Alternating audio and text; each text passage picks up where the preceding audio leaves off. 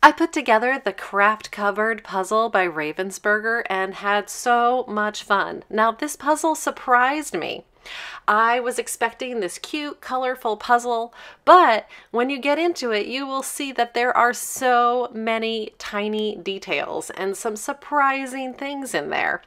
It gave me this kind of nostalgic feeling, like going through grandma's craft supplies and finding, like, odd things that you did not expect in it. And the fine, tiny little minuscule details within all the different areas of the puzzle were just so delightful.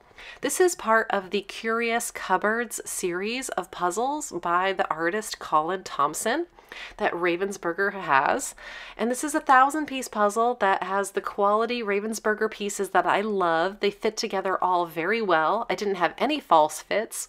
I love that there's not a lot of puzzle dust with Ravensburger puzzles, and they have this nice thick quality to the pieces that is very satisfying when you put them together. There's even a puzzle in the puzzle, and other little surprising details that make every piece so much fun to try to puzzle where it goes. And I loved this puzzle. It had a great time, so I wanted to share with you that this is a lot of fun.